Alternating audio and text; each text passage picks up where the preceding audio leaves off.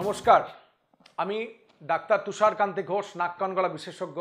আজ আপনাদের সামনে আবার এসেছি কিছু আলোচনা করবার জন্য বড়দের নাক বন্ধ নিয়ে সমস্যা আলোচনা করার জন্য।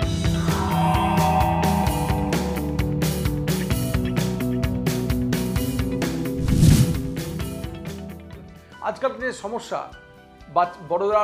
বড়দের স্ট্রেস, লাইফস্টাইল, খাওয়া দাওয়া, ওজন বেড়ে যাওয়া, এক্সারসাইজ না করা, তাতে যে সমস্যা হচ্ছে এবং নাক বন্ধ, তার সাথে কি কি সমস্যা হতে পারে, কি কি সমস্যা এবং কি কি বুঝবো কি করে আমরা। আপনি যদি দেখেন আপনার পার্টনার নাক বন্ধ নিয়ে বলছে, বারবার শ্বাসকষ্ট, সর্দি কাশি, নাক বন্ধ বারে বারে, রাত্রে নাক ডাকছে, ভালো করে ঘুমোতে পারছে না, স্ট্রেস লাইফে, সকালে ঘুম থেকে উঠে বলছে আমার ঘুমটা ভালো হলো না, কাজকর্মের এনার্জি কম, সবসময় লেথার্জিক, তাহলে কি প্রবলেম হচ্ছে? আমরা বলি যে বোধহয় আমাদের বড়দের ক্ষেত্রে নাকের পলিপ, না, সবসময় নাকের পলিপ নয়, হাড় বাঁকা, বিভিন্ন কারণ হতে পারে। টার্বিনেট হাইপারট্রফি, নাকের পিছনে অনেক সময় মাংস, ছোটদের অ্যাডিনয়েডটা বড়দের ক্ষেত্রেও কখনো কখনো অ্যাডিনয়েড রয়ে যায়, অনেক সময় নাক সমস্যা হয়ে যায়। তাহলে আপনি কী করে বুঝবেন যে বড়রা কীভাবে ভুগছে? কি করে আপনি একজন ইএনটির ডাক্তারবাবুর পরামর্শ নিন, দেখুন আপনার নাকটা রিয়েলি কী প্রবলেম আছে, হাড় বাঁকা আছে, নাকি টার্বিনেট বড় আছে, নাকি নাকের পিছনে কোনো মাংস আছে, নাকি পলিপ আছে। আপনি বলবেন যে সাইনাসের প্রবলেম, না, সাইনাস ব্যাপারটা কি? কথাটা কিন্তু সাইনাস হয়েছে না, সাইনাস আমাদের প্রত্যেকেরই থাকে, কতগুলো চোখের চারিদিকে কতগুলো ক্যাভিটি, হলো ক্যাভিটি, যেগুলো ফাঁকা থাকার কথা, যেগুলো ব্রেনটাকে হালকা রাখছে, আমাদের মাথাটাকে হালকা রাখছে। সেইটার মধ্যে যদি কোনো সর্দি জমে যায়, জল জমে যায়, ফ্লুইড জমে যায়, তখন আমাদের কষ্ট হয়। তার মানে সাইনাসের সমস্যা, সেই সমস্যার জন্য হেডেক, মাথা ব্যথা, অনেক কিছু হতে পারে। সাইনাসের সমস্যা কেন হয় প্রথম আমাদের বুঝতে হবে। নাক একটি, আপনি ভাবুন বড় একটা নদী, সেখান থেকে ছোটো ছোটো বেশ কিছু নদী, এটা হচ্ছে নাক একটা আমাদের বড় নদীর মতো, সেখান থেকে ছোটো ছোটো নদী হচ্ছে সাইনাস ক্যাভিটি মিট করছে। তো নাক যদি বড় নদী যদি বন্ধ হয়ে যায়, তাহলে ছোটো ছোটো নদীগুলো ওভারফ্লো হবে, নেজাল অবস্ট্রাকশন হবে, এয়ার ফ্রি ফ্লো হবে না, তখনই বিভিন্ন রকম সমস্যার সৃষ্টি করবে। তো কীভাবে নাক বন্ধ হয়ে যেতে পারে? হাড় বাঁকা হয়ে যেতে পারে, মাংস বড় হয়ে যেতে পারে, নাকে যে সাইনাসের মুখগুলো জায়গাগুলো পলিপ হয়ে যেতে পারে, তার মানে সাইনাসের মধ্যে পলিপ সমস্যার সৃষ্টি করতে পারে, বারে বারে ইনফেকশন হতে হতে পলিপ হতে পারে। এছাড়াও অ্যালার্জিজনিত কারণেও অনেক সময় পলিপ হয়ে যাওয়া, এটাও কমন প্রবলেম বড়দের ক্ষেত্রে। আমাকে আগে জানতে হবে এক্স্যাক্টলি ডায়াগনোসিসটা কি। তো প্রথম ডায়াগনোসিস হচ্ছে নাকের এন্ডোস্কোপি। এই এন্ডোস্কোপিতে যদি আমরা ব্যাপারটা সম্বন্ধে কিছু বুঝি যে নাকের ভেতরে পলিপ হচ্ছে, অ্যালার্জিক পেশেন্ট সত্ত্বেও নাকের পলিপ হচ্ছে, তাহলে তার কতদূর এক্সটেনশন, ভিতর পর্যন্ত কতটা আছে, সেটা বুঝতে গেলে সিটি স্ক্যান করতে হয়। সিটি স্ক্যান করে বুঝতে হয় কতটা। হেডেক হচ্ছে, একটা করে সিটি স্ক্যান ব্রেন করলো না, ব্রেন নয়, এমন সিটি স্ক্যান করুন যে সাইনাস ক্যাভিটি, নাক, তার সঙ্গে কি আছে সেটা বোঝার চেষ্টা করুন, এক্স্যাক্টলি কোথায় আছে পলিপ বা নাক বন্ধ, কোথায় এক্সটেনশন কতদূর, সেটা আমাদের জেনে তার বেসিসে চিকিৎসা পদ্ধতি হবে। এখন চিকিৎসা পদ্ধতি অনেক উন্নত মানের, আগেকার মতো ফুলে যায় না অপারেশন করলে। এখন অপারেশন করলে সঙ্গে সঙ্গে সেম ডেতে নর্মাল পেশেন্ট বাড়ি চলে যায়, নাকে বিরাট কাটাকাটি হয় না, বহু কষ্ট নেই, কোনো ব্যথা যন্ত্রণা অনেক কম, কারণ আধুনিক যন্ত্রপাতির সাহায্যে এখন দূরবীনের মতো এন্ডোস্কোপ আছে, এন্ডোস্কোপের সাহায্যে আপনি অনেক দূর পর্যন্ত দেখতে পারবেন, সেখানে লাইট চলে যাবে অনেক ভিতরে, ক্যামেরা দিয়ে আপনি টিভি থেকে দেখতে পাবেন, টিভি থেকে দেখবেন যে অপারেশনটা টিভি থেকে দেখে থেকে বিভিন্ন যন্ত্রপাতির সাহায্যে অপারেশন করে দেওয়া হয়। এখন অনেক আধুনিক প্রযুক্তি চলে এসছে, মাইক্রো ডিব্রাইডার মেশিন, যেখানে অন্যান্য টিস্যুর ক্ষতি না করে জাস্ট যেটুকু দরকার পলিপ সার্জারি, পলিপ সেটুকু শুধু রিমুভ হয়ে যাচ্ছে। সাইনাস ক্যাভিটি আগে ড্রেনিং হতো, ওয়াশ আউট হতো, এখন ওটা উঠে গেছে, অবসলিউট হয়ে যাচ্ছে। এখন হয়ে যাচ্ছে সাইনাস ক্যাভিটির ওপেনিংগুলো, মুখগুলো বড় করে দেওয়া, ন্যাচারাল প্রসেস, ন্যাচারাল প্যাসেজটাকে বড় করে দেওয়া, কোনো অ্যাবনর্মাল প্যাসেজ তৈরি করা নয়, ন্যাচারাল প্যাসেজকে বড় করে দিয়ে ওপেনিং, যাতে ড্রেনিং সিস্টেমটা ভালো হবে, যাতে আপনার বারে বারে সমস্যা না হবে। অনেক দিন ধরে আপনার নাক বন্ধ, দিনের দিন না নাক বন্ধ, সর্দি হয়, ঠিক আছে চালিয়ে দিচ্ছি, নাকের ড্রপ দিচ্ছি, না, এটা ঠিক নয়। নাকের ড্রপ চিরকাল এরকম চলতে পারে না। একটা বেশ কিছু নাকের ড্রপ আছে যেগুলো অনেক ক্ষতি হয়, টানা 15 দিনের বেশি ব্যবহার করা যায় না। কিছু স্প্রে আমরা ব্যবহার করতে পারি, স্টেরয়েড স্প্রে, অনেক সময় স্টেরয়েড বললে ভয় না, কিছু steroid spray are also usable, যেটা অনেক দিন কিছুদিন ইউজ করা যায় অ্যালার্জি প্রবলেম সলভ করতে। কিন্তু আপনার যদি সত্যি সত্যি নাক বন্ধ থাকে, তাহলে আপনি সেই নাক বন্ধ কাটানোর চেষ্টা করুন। আজকে আপনি ভাবছেন সিম্পল নাক বন্ধ, আস্তে আস্তে রাতে ঘুমের ডিস্টার্ব, সেখানে হার্ট বেশি পাম্প করে, অনেক সময় এমন অল্প অল্প নাক বন্ধ থেকে বেশি নাক বন্ধ হতে নাক ডাকতে রাখতে অনেক সময় হার্ট অ্যাটাক পর্যন্ত হয়ে যায়, নিস্তব্ধ রাত্রে হার্ট অ্যাটাক হয়ে গেল, সাইলেন্ট হার্ট অ্যাটাক। অনেক সময় নাক বন্ধ, snoring, obstructive sleep apnea, turn পড়ে যাওয়ার পরে হার্ট অ্যাটাক হয়। সুতরাং আপনি কোনো জিনিসটাকে ফেলে রাখতে পারেন না, আপনি নিজের প্রতি যত্ন নিন। আগে দেখুন আপনার সমস্যাটা কি, বাড়িতে নিজের যত্ন কীভাবে নেবেন। আপনি মিসেসকে বলুন বা মিসেস হাজব্যান্ডকে বলুন যে আমি রাত্রে ঘুমানোর সময় ডিস্টার্বড কিনা, মানে বারবার নাক ডাকছি কিনা, হাঁ করে থাকছি কিনা, উঠে উঠে পড়ছে কিনা, সকালে ঘুম থেকে উঠে ক্লান্ত কিনা, এগুলো আপনি নিজে বুঝতে শিখুন। টায়ার্ড কিনা, কোনো কিছুতে এনার্জি পাচ্ছেন না, ভালো লাগছে না, ঘুম ভালো হয় না, স্ট্রেস, মানে ঘুম বারবার ভেঙে যাচ্ছে, মুখ শুকিয়ে যাচ্ছে সকালে উঠে দেখলেন, তো এগুলো নিয়ে আপনি যত্ন নিন। আপনি ভাবুন এগুলো আপনার ঠিক নর্মাল নয়। নর্মাল আপনার সাউন্ড স্লিপ হওয়া উচিত, যেখানে বারবার যেমন নাক বন্ধ যদি হয় তাহলে মাউথ ব্রিদিং হবে, বারবার মুখ শুকিয়ে যাবে, সকালে দেখবেন ক্লান্ত লাগছে, ভালো লাগছে না, দিনের বেলায় অন্য জায়গায় গাড়ি চালাতে যেতে ঘুমিয়ে পড়ছেন, কোনো একটা কাজে গেছেন সেখানে ঘুমিয়ে পড়ছেন, এটা চলতেই থাকবে চলতেই থাকবে। তো আপনি এর ব্যাপারে যত্ন নিতে শিখুন। সিজনাল প্রবলেম তো অলসো এখন খুব বেশি, সর্দি কাশি। আপনার হয়তো বলছেন যে না আমার এটা ধাত, আমার এটা সবসময় অ্যালার্জি না। আপনি ভাবুন আপনার হয়তো 80% নাক বন্ধ আছে, অন্যরও 100% নাক খোলা আছে, আপনার 80% বন্ধ আছে। অন্যের সঙ্গে আপনার তফাৎ কি? আপনার একটু সর্দি কাশি হলো, সঙ্গে সঙ্গে বাকি 20% আপনার বন্ধ করে দিল, তার মানে 100% নিয়ে ভুগছেন। কিন্তু অন্যদের যদি সর্দি কাশি হলো মানে 20% বন্ধ হচ্ছে, 80% তার খোলা আছে, তাহলে আপনার সঙ্গে তার তফাৎ এটাই। আপনাকে প্রত্যেকবার আমি কিছু ঘরোয়া টিপস দিই আপনার ভালো থাকার জন্য। কিভাবে? আপনি সবসময় কেন ডাক্তারবাবুর কাছে যাবেন? আপনি যদি নাক বন্ধ হচ্ছে, সেটা খুব বেশি না হলে অল্প অল্প হলে আপনি কীভাবে ভালো থাকবেন? ভাব নিন, ভাব। কিছু ওষুধ দিয়ে, কিছু মেন্থল জাতীয় ওষুধ দিয়ে আপনি ভাব নিতে পারেন, দেখবেন অনেক হালকা লাগছে, মাথা ব্যথা অনেক কমে যাচ্ছে। প্রত্যেক দিন জল নিতে প্র্যাকটিস করতে পারেন, ফোটানো জল ঠান্ডা করে নাকের ভিতরে পরিষ্কার রাখতে পারেন। নাক পরিষ্কার রাখুন। মুখ ধোয়ার সাথে সাথে নাকেও অনেক সময় ভালো জল দিয়ে স্ট্রেল ওয়াটার দিয়ে নাকটা পরিষ্কার রাখার চেষ্টা করুন। জল নিতে অনেকে হ্যাবিট করে, যাদের অ্যালার্জি প্রবলেম আছে তাদের সকাল বিকাল ঈষৎ উষ্ণ গরম জলে নাক ধোয়ার চেষ্টা করুন। তাহলে দেখবেন অনেক সময় অ্যালার্জিক পার্টিকেল এলেও আপনার নাকে এসে অ্যালার্জি রিয়াকশান করছে না, কারণ আপনার নাকটা পরিষ্কার আছে, কোনো অ্যান্টিবডি থাকছে না, কোনো রিয়াকশান করার জিনিস মেটেরিয়াল থাকছে না। তো আমি আজকে সকলকে জন্য বলছি যে আপনারা নিজের যত্ন নিজে নিন, এবং বাড়ির বড়দের ক্ষেত্রে কিভাবে তার প্রবলেম হচ্ছে কিনা আপনিও বুঝতে চেষ্টা করুন যে কোনো প্রবলেম আছে কিনা। যদি বেশি প্রবলেম দেখেন, নাক কান গলা ডাক্তার শরণাপন্ন হন। আদারওয়াইজ আপনি যেটা নিজে নিজে কিছু জিনিস আপনাকে যেটা শিখিয়ে দিলাম সেগুলো মেনটেন করুন। আমার অনেক দিনের স্বপ্ন ছিল একটা হসপিটাল, নাক কান গলার বিশেষভাবে একটা হসপিটাল তৈরি করা, যেখানে সব রকম পরিষেবা দেওয়া যাবে, অথচ কর্পোরেট হসপিটালদের মতো অত চার্জ হবে না। সুস্থ সাধারণ মানুষ যাতে কম টাকাতে, মধ্যবিত্ত মানুষ এবং উচ্চবিত্ত মানুষ এবং গরিব মানুষ যাতে কম টাকায় সুস্থভাবে ট্রিটমেন্ট পায়, যেখানে সবসময় পকেটে চিন্তা করতে হবে না যে আমার কত টাকা খরচ হবে জানি না উঠির আগে। আমরা এখানে সাধারণত সব কিছু মোটামুটি অন্যান্য কর্পোরেট হসপিটালের সঙ্গে কম্পেয়ার যদি করেন 1/3 কস্টে চিকিৎসায়, ফিজ অত্যন্ত কম এবং অপারেশনের চার্জ অত্যন্ত কম রেটে আমরা অপারেশন করি। যা অপারেশন যে পেশেন্টের অপারেশন করতে 1 লাখ টাকা বাইরে খরচ হয়, সেখানে আমরা 30,000 25,000 অপারেশন করি। আর যে টেস্ট করতে বাইরে 2,000 টাকা, সেখানে আমরা 400-500 টাকায় চিকিৎসা করি, টেস্ট করি। এবং ফিজও অলসো আমাদের এখানে অত্যন্ত কম টাকায়, কারণ হচ্ছে আমাদের ঘোষ ENT ফাউন্ডেশনের মোটিভ হচ্ছে যে কম টাকায় ভালো চিকিৎসা দেওয়া, এটা হচ্ছে আমাদের মেন উদ্দেশ্য। এবং সেই জন্য আমরা ফাউন্ডেশন করেছি, একটু মানে ঠিক চ্যারিটেবল নয়, ডেফিনেটলি এটা profitable but com profitable organisation, যেখানে ভালো করে চিকিৎসা পরিষেবা দেওয়া যায়।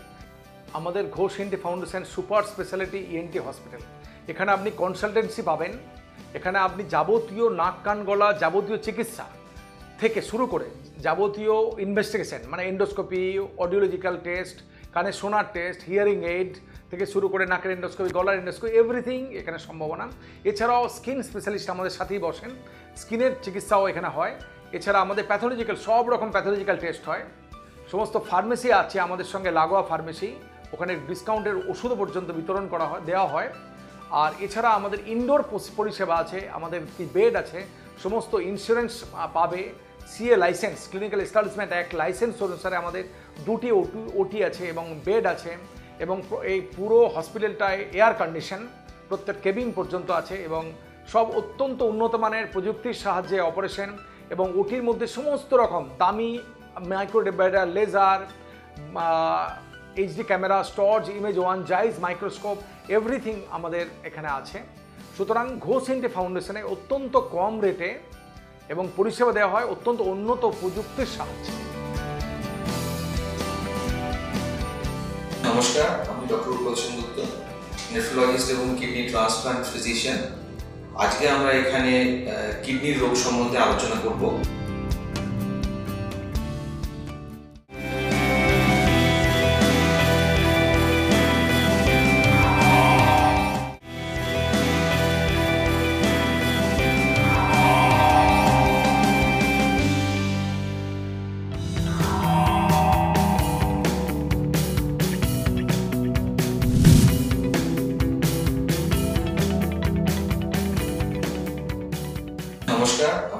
উপল সেনগুপ্তা, নেফ্রোলজিস্ট এবং কিডনি ট্রান্সপ্লান্ট ফিজিশিয়ান। আজকে আমরা এখানে কিডনির রোগ সম্বন্ধে আলোচনা করব। প্রথমেই চলে আসি কিডনির কাজ কি এটা সম্বন্ধে একটু আলোচনা করতে। কিডনি আমাদের শরীরে দুটো আছে নর্মালি। কিডনি থাকে শরীরের পিঠের দিকে, পেটের দিকে নয়। কিডনি রোগের যে সিমটমগুলো হয় সেগুলো সাধারণত পিঠের দিক থেকে, যে ব্যথা পেইন যেগুলো হয় পিঠের দিক থেকে হয়। কিডনির প্রধান কাজ শরীর থেকে দূষিত পদার্থগুলো ইউরিনের মাধ্যমে শরীরের বাইরে বার করে দেওয়া। এই দূষিত পদার্থগুলো শরীরের পক্ষে যথেষ্ট ক্ষতিকর। এগুলো শরীরে থাকলে অন্যান্য শরীরের যে অঙ্গ, লিভার, হার্ট, ব্রেন, এগুলোর ক্ষতি হয়।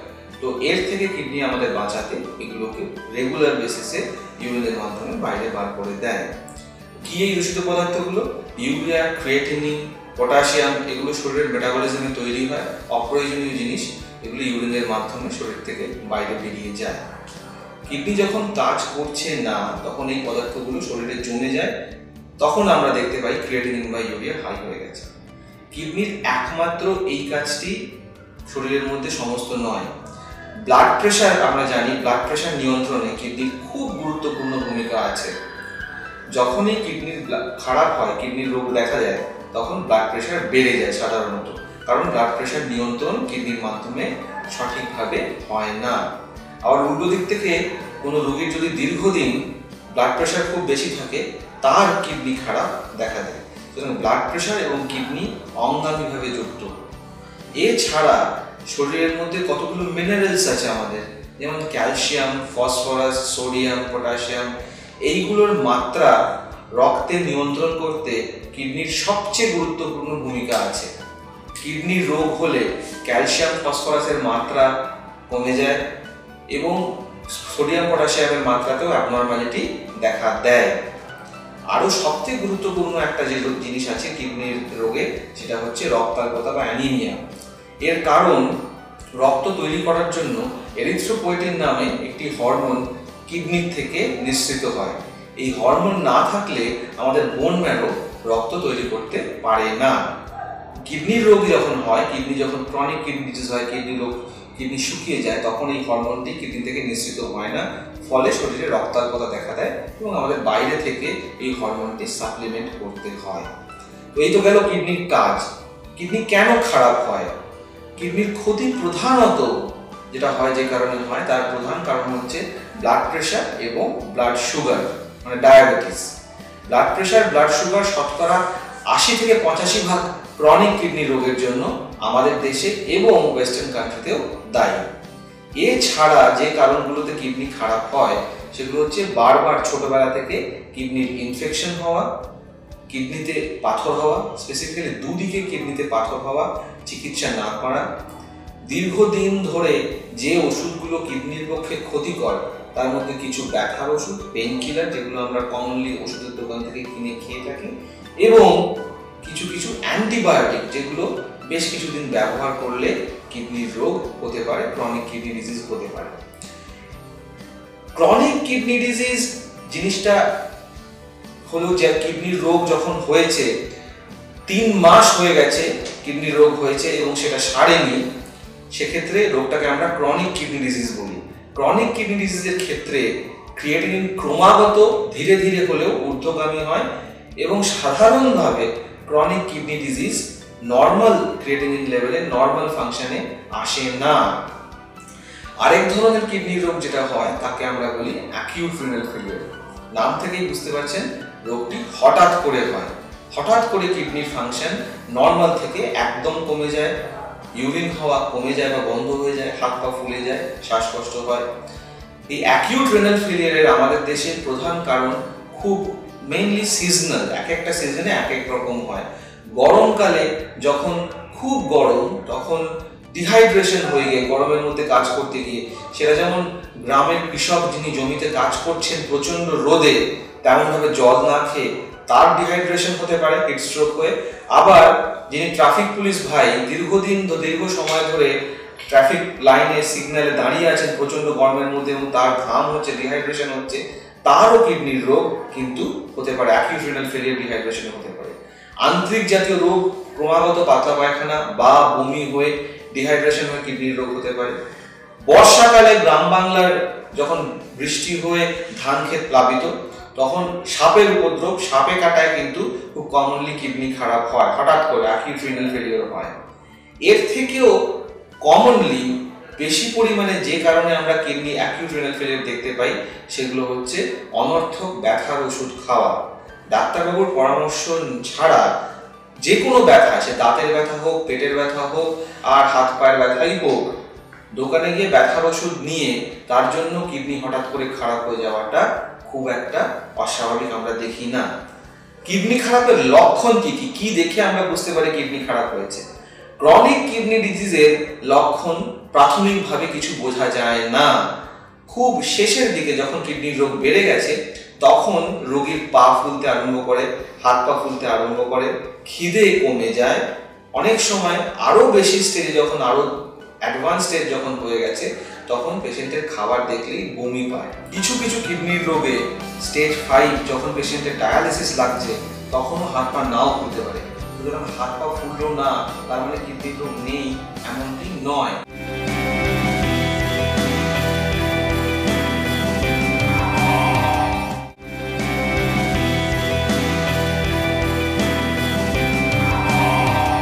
হাত পা না ফুললেও কি কিডনি রোগ থাকতে পারে? সাধারণভাবে ক্রনিক কিডনি ডিজিজের প্রাথমিক স্টেজে, যেটা আমরা বলছিলাম স্টেজ 1 থেকে স্টেজ 5 পর্যন্ত, প্রাথমিক স্টেজ 1 থেকে 3-তে সাধারণভাবে কোনো লক্ষণ থাকে না, তখন হাত পা ফোলা দেখা যায় না। কিছু কিছু কিডনির রোগে স্টেজ 5 যখন পেশেন্টের ডায়ালিসিস লাগছে, তখনও হাত পা নাও ফুলতে পারে। সুতরাং হাত পা ফুললো না তার মানে কিডনির রোগ নেই এমনটি নয়। মূত্রের রং দেখে, ইউরিনের রং দেখে বা ইউরিনের পরিমাণ দেখে কিডনির রোগ বোঝা যায় তাও নয়। ক্রনিক কিডনি ডিজিজে ইউরিনের রং সাধারণ স্বাভাবিক থাকে এবং খুব শেষ পর্যন্ত, লেট স্টেজ পর্যন্ত ইউরিনের পরিমাণ কমে না। এটা আমাদের মাথায় রাখতে হবে। তবে কোনো কোনো সময় পেশেন্টরা, রোগীরা আমাদের এসে জিজ্ঞেস করেন যে ইউরিনে কি ফেনা বেরোচ্ছে, এটা কি কোনো গুরুত্ব আছে? ইউরিনে ফেনা বেরোনো সাধারণভাবে ইন্ডিকেট করে যে ইউরিনের সঙ্গে প্রোটিন লিক করছে। কিছু কিছু ক্রনিক কিডনি ডিজিজ, যেগুলো প্রধান ডায়াবেটিস, ব্লাড প্রেশার, এই ধরনের ক্রনিক কিডনি ডিজিজে কিডনি খারাপ হওয়ার বেশ কিছু আগে কিডনির মধ্যে দিয়ে ফেনা, ইউরিন আর প্রোটিন আসতে আরম্ভ করে। সেটা দেখা যায় অনেক সময় যে যখন ইউরিন করছেন, পটির প্যানে প্রচুর পরিমাণে ফেনা হচ্ছে, তো সেটা যখনই হচ্ছে সেটা ডাক্তারবাবুকে ডেফিনেটলি বলা উচিত। কি টেস্ট করলে কিডনির রোগ ধরা পড়ে? সাধারণভাবে রক্ত পরীক্ষা, ইউরিন পরীক্ষা এবং আল্ট্রাসাউন্ড, 3 ভাগে ভাগ করি আমরা কিডনির পরীক্ষাকে। রক্ত পরীক্ষার মধ্যে ইউরিয়া এবং ক্রিয়েটিনিন, সোডিয়াম, পটাশিয়াম এইগুলো। ইউরিন পরীক্ষার মধ্যে ইউরিন রুটিন এক্সামিনেশন এবং ইউরিনে 24 ঘন্টায় বা স্পট স্যাম্পেলে, যে কোনো একটা স্পট স্যাম্পলে প্রোটিন বেরোচ্ছে কিনা সেটা দেখা, এবং আল্ট্রাসাউন্ড করে দেখা কিডনি, যে কিডনির সাইজ কত, কিডনিটি সাদা হয়ে গেছে কিনা, কিডনিটা ছোট হয়ে গেছে কিনা, এগুলো আমরা দেখি। কিডনি ফুলে গেছে কিনা, কিডনিতে পাথর হয়েছে কিনা। তাহলে 3 ধরনের টেস্ট করলে কিডনির রোগ সম্বন্ধে আমরা জানতে পারি। ক্রনিক কিডনি ডিজিজের থেকে অ্যাকিউট রেনাল ফেলিয়ারের সিমটমগুলো একটু আলাদা। অ্যাকিউট রেনাল ফেলিয়ার হঠাৎ করে প্রেজেন্ট করে, হঠাৎ করে ইউরিন কমে যায়, হাত পা ফুলে যায়, তখন শ্বাসকষ্ট হয় এবং তখনও খিদে কমে যায় এবং পেশেন্ট বমি করতে পারে। কোনো কোনো কিডনির রোগ, যেগুলো ইনফেকশন থেকে হচ্ছে, ইনফেকশন হয়ে কিডনির রোগ হচ্ছে, তাতে কিডনিতে জ্বর হতে পারে, তাতে পেশেন্টের জ্বর হতে পারে। পাইলোনেফ্রাইটিস মানে কিডনি দুদিকেই বা একদিকে ইনফেকশন হয়েছে, তাতে কিন্তু জ্বর হতে পারে। এবং আমাদের দেশে যেখানে টিউবারকুলোসিস যে কোনো অঙ্গে যথেষ্ট কমন, আমরাও কিডনির টিউবারকুলোসিস পেশেন্ট প্রায়ই দেখি। কিডনির টিউবারকুলোসিসের পেশেন্টরাও কিন্তু প্রায়ই একটা পিঠের দিকে ক্রনিক ব্যথা কমপ্লেন করে থাকেন।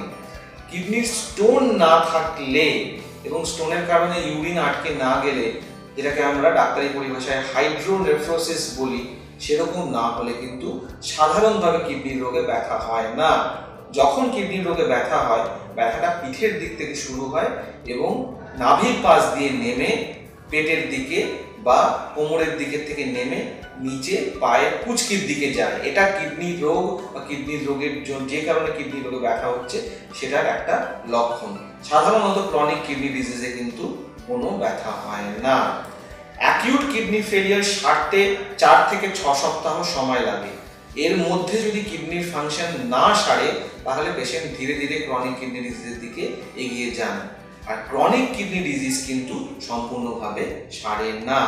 এক্ষেত্রে পেশেন্টকে দীর্ঘদিন ডাক্তারের সঙ্গে সম্পর্ক রাখতে হয়, প্রায় সারা জীবন ডাক্তার দেখিয়ে যেতে হয় এবং নিজের ইউরিয়া, ক্রিয়েটিনিন, ইউরিন লেভেল, অন্যান্য জিনিসগুলো ডাক্তারের পরামর্শ অনুযায়ী রেগুলার টেস্টিং করিয়ে যেতে হয় এবং ওষুধ খেতে হয়, তার সঙ্গে খাওয়া দাওয়া নিয়ন্ত্রণ করতে হয়। এখনো পর্যন্ত আমরা যে আলোচনা করলাম তার মধ্যে আপনারা বুঝতে পারলেন যে শরীরে কিডনির গুরুত্ব কী, রোল কী। ক্রনিক কিডনি ডিজিজ হলে যে সবসময় শরীরে সিমটম হবে তা নয়, এটা প্রধানত ধরা যায় ডাক্তারবাবু পরীক্ষা নিরীক্ষা দিয়ে, সাইন অ্যান্ড সিমটম পরে হয়। Acute renal ফেলিয়ারে sign and symptom বেশি হয়। যে লক্ষণগুলোর কথা বললাম সেগুলোর মধ্যে কোনোটি আপনার থাকলে অথবা রিস্ক ফ্যাক্টর মানে ডায়াবেটিস, ব্লাড প্রেশার থাকলে কিডনি রোগ হয়েছে কিনা জানার জন্য আপনার ডাক্তারবাবুর সঙ্গে সবসময় যোগাযোগ করুন, তার সঙ্গে আলোচনা করুন যে আমার কিডনি রোগ হওয়ার সম্ভাবনা আছে কিনা। আমি প্রধানত Fortis hospital, Rashbehari Fortis hospital এবং আনন্দপুর ফর্টিস হসপিটালের সঙ্গে যুক্ত। এছাড়াও কেপিসি হসপিটালে আমি চিফ নেফ্রোলজিস্ট। আপনারা এছাড়াও আমাকে আমার অন্যান্য চেম্বারগুলোতে, যেগুলো পালস অথবা এসজি কার্ডিয়াক কেয়ার, এখানেও যোগাযোগ করতে পারেন।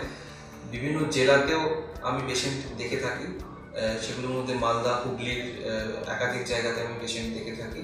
প্রধানত আমি ক্রনিক কিডনি ডিজিজ, ডায়ালিসিস এবং ট্রান্সপ্লান্ট পেশেন্টের চিকিৎসা করি।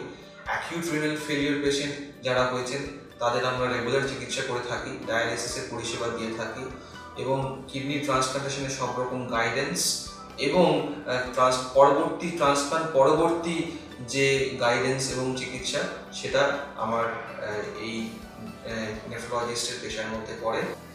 আমরা এই এপিসোড এখানেই শেষ করব। পরবর্তী এপিসোডে আমরা এর পরবর্তী কিডনি রোগের ম্যানেজমেন্ট সম্বন্ধে আলোচনা করব। এর মধ্যে আপনারা ভালো থাকবেন, সুস্থ থাকবেন। নমস্কার।